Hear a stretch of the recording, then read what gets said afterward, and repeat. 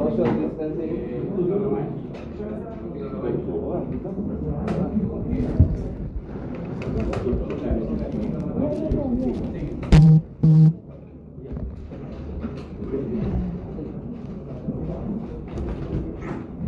Assalamualaikum warahmatullahi wabarakatuh. Good afternoon to everyone. Selamat Hari Raya. Enjoy the meeting. Saya mohon maaf.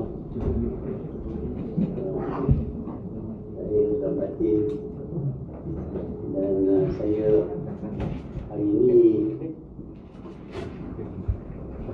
saya tak sangka nak ada press conference.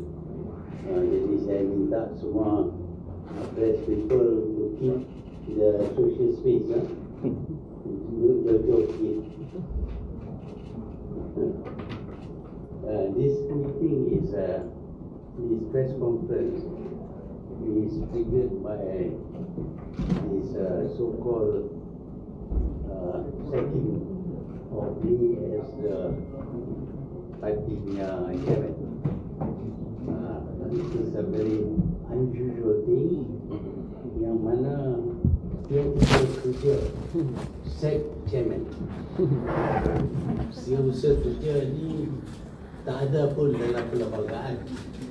Kita tak pernah ada usaha kerja. Dia saja panggil diri dia sebagai usaha kerja. Jadi saya datang hari ini kerana saya nak jumpa lah dengan setiap usaha kerja ni yang telah sack saya. Tapi entah macam mana dia tak nak jumpa saya. Dia janji kata nanti Hamzah Zainuddin datang, dia sama-sama nak jumpa dengan saya. Maka tunggulah saya. Tunggu. Lepas itu dengar kata Hamzah Zainuddin akan adakan dia punya PC elsewhere. Tak jadi datang sini. Dia tak tahu apa siapa. Jadi bila dia tak datang, maka setiap usaha kerja ini pun tak datang juga lah. Tak nak datang jumpa saya. Tak tahu lah di mana dia pergi. Tetapi insiden tinggi. Agak pelik. Setiap usaha kerja ini sebenarnya tidak ada dalam perlembagaan hati. Dia saja panggil diri dia sebagai sales kerja. Dan dia tak ada kuasa apapun. Bila perlembagaan dia tak ada kuasa apapun. Dia take orders only. Carry out the work that he is directed to do oleh setiap usaha. Kalau tidak, dia tak nak kerja apa. Kadang-kadang dia kenalah atur meja, buat persediaan untuk mesyuarat. Nothing more than that. That his power is to arrange the table and prepare the minutes and things like that. Tapi tak ada. Tiba-tiba semalam saya dapat surat daripada sales usaha kerja yang telah sack saya, buang saya. Jadi terjadi dua saya. Chairman boleh dibuang oleh setiap usaha kerja. Rupanya bukan saya seorang saja. Ada 4-5 orang lagi yang juga kena sack oleh setiap usaha kerja. Barulah saya sedar bahawa setiap usaha kerja ini is a very powerful person. Very powerful, more powerful than the chairman. So dia boleh sack apa saja. Kalau dia kata ada orang arah, dia pun boleh juga, tapi tak ada. Dia sack sendiri je. Dulu dia nak arrange meeting of the Majlis Pimpinan Tertinggi. Dia arrange. Tapi dalam mesyuarat chairman dengan timbalan presiden tak berjumpa. Entah macam mana that meeting was cancelled. Jadi tak ada lah. Tapi rupanya walaupun cancel, dia masih lagi berkuasa. Sebab itu kali ini pun dia terkuat seks saya dan apa nama seks adik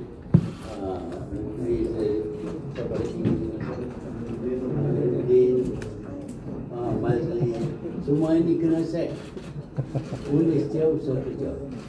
So next time anybody form any association, be very careful with setiausaha kerja.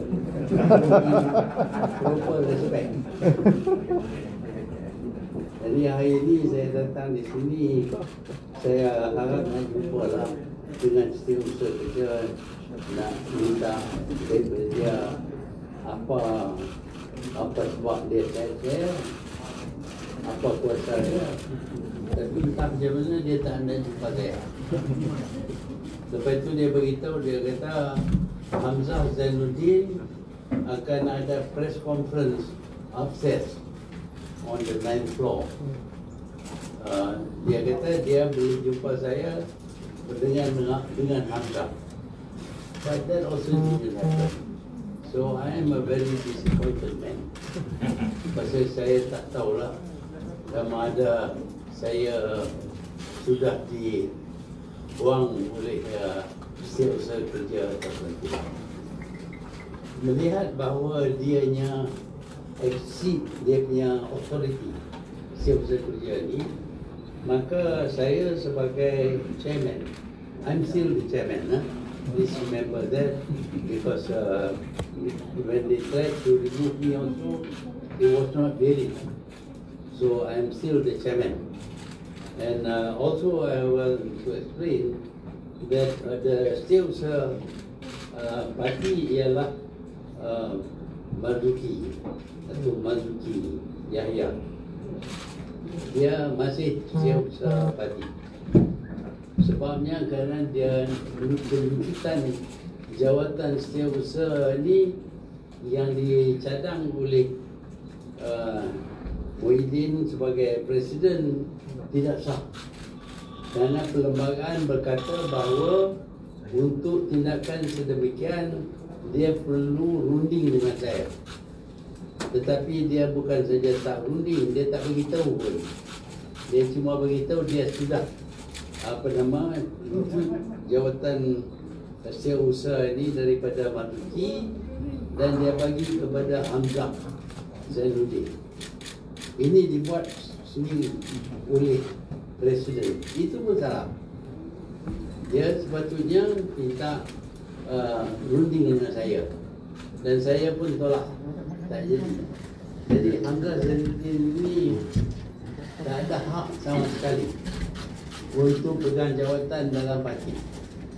Kerana parti telah buat keputusan orang UMNO yang masuk dalam Parti Bersatu perlu melalui satu proses. Yang pertamanya dia mesti keluar daripada UMNO, dia jadi bebas sekian lama, kemudian dia boleh buat permohonan. Kalau kita bersetuju, kita boleh terima dia sebagai ahli biasa dalam Bersatu, dan sebagai ahli biasa yang datang daripada UMNO tidak boleh pegang apa-apa jawatan. Jadi bila dia dilantik menjadi setiausaha oleh Muhyiddin, ini salah. Dari segi keputusan parti ini salah. Banyaklah Muhyiddin buat yang salah, tapi yang itu saya nak cerita saja. Jadi sekarang ini Hamzah masih menjadi setiausaha parti, dan memandang bahawa setiausaha kerja ini sudah exceed dia punya powers. Saya buat keputusan untuk lucut jawatan setiausaha kerja ini. So sekarang ini Kapten Suhaimi bukan lagi setiausaha kerja. Dia tidak ada hak tulis surat apa semua sebagai setiausaha kerja ataupun guna kertas Parti Bersatu. Saya harap press will know about that lah. Dan sekarang ni saya lantik seorang lain pula untuk isi jawatan itu. Kita panggil jawatan itu diberi nama sales kerja juga. Orang yang kita lantik ialah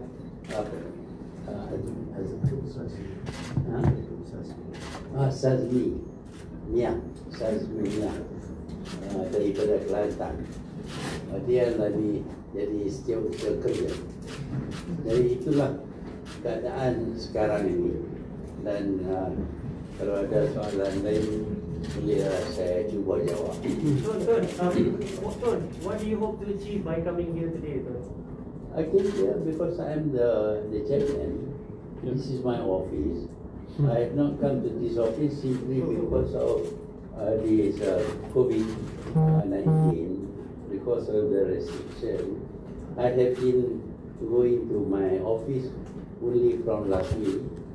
So now I thought I will come here also because I have work to do here, and I thought that I might need some of the staff who have run away.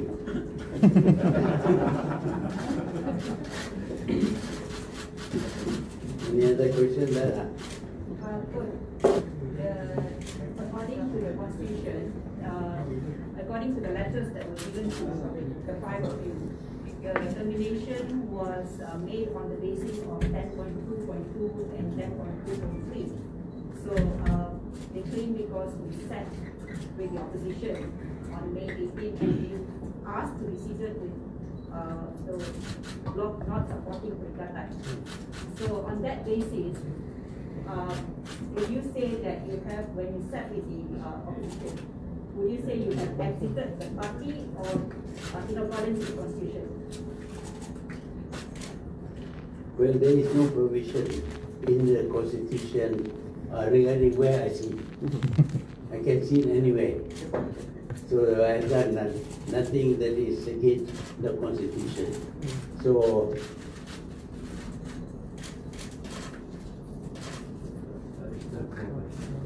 yeah, that doesn't mean that I have left the party.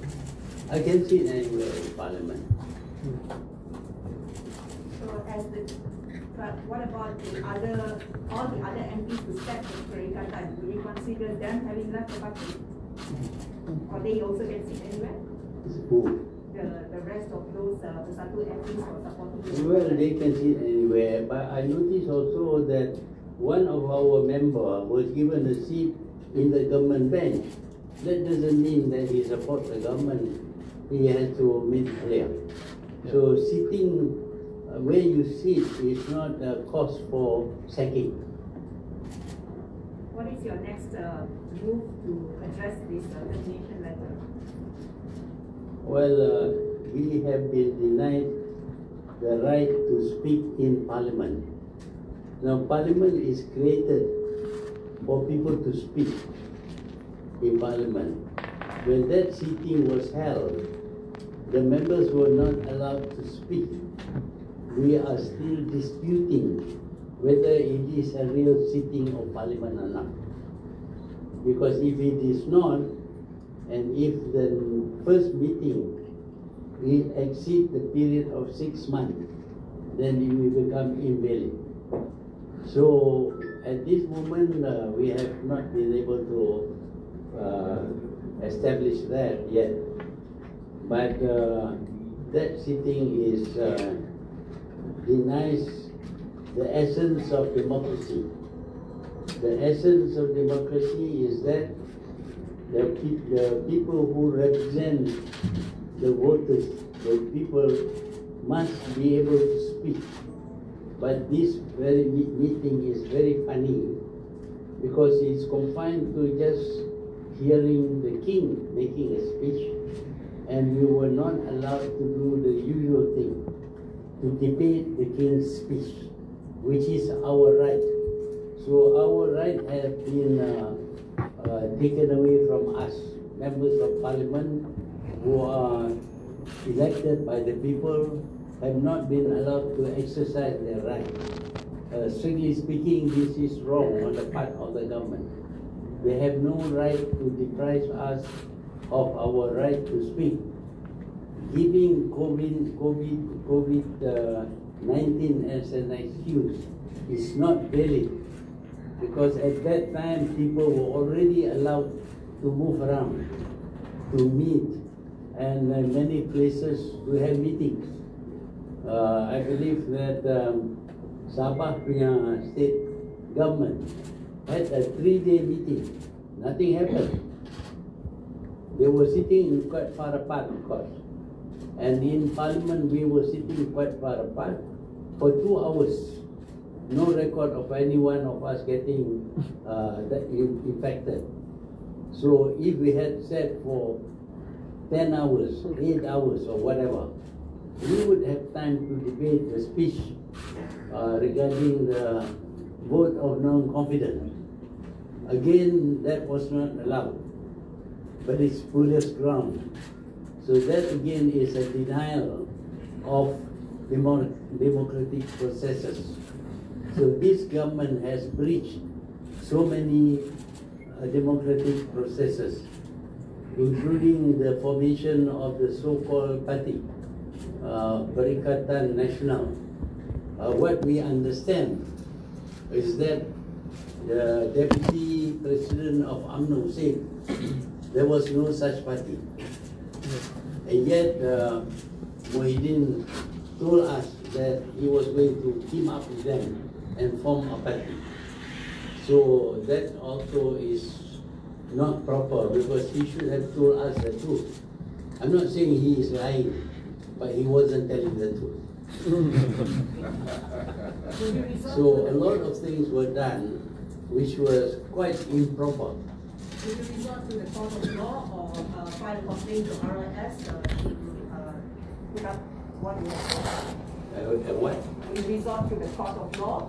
Or? Yeah, we want to, but we have to think very carefully, because we are worried about the recent sentence passed on this money launderer. It seems that according to Najib, money laundering is not a crime. It is a civil suit or something like that. If it's not a crime, I don't know what it is. That is why it was not a plea bargain. It was just a special arrangement in favor of the stepson of Dr. Sri Najib. So we are now very concerned about going to the courts, because we might come up with decisions which are unusual. But of course that is going to be the new normal. The new normal is quite different from the old normal. We are people belonging to the old normal. You see me, I'm already 90 years old. So I belong to the old normal. But new normal is very difficult one. Will you file a complaint to RIS?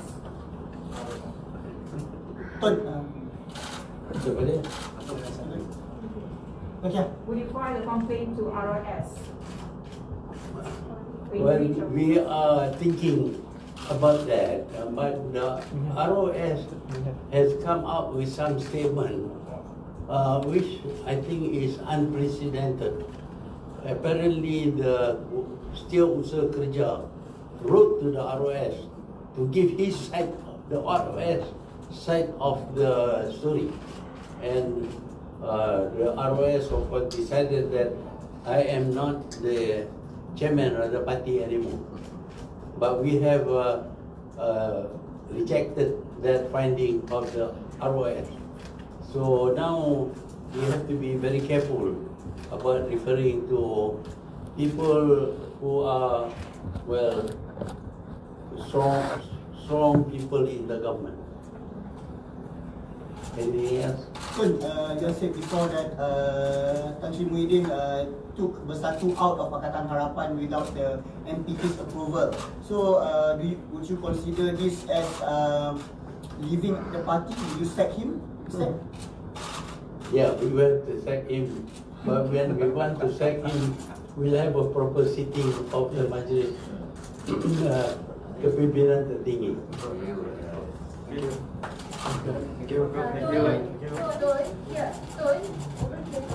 Is there a possibility of you meeting with Tan Sri Muhyiddin to address the differences, or is the negotiation, the space to negotiate is over? I am told that he is quarantined because somebody with COVID-19 was near him. Must be less than 1 meter near him. So now he is not able to see anybody for 14 days. Maybe they extended us.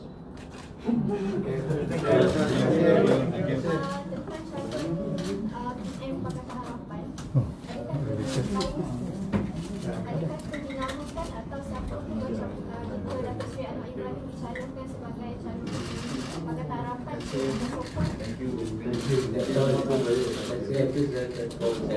Okay. Okay, thank you.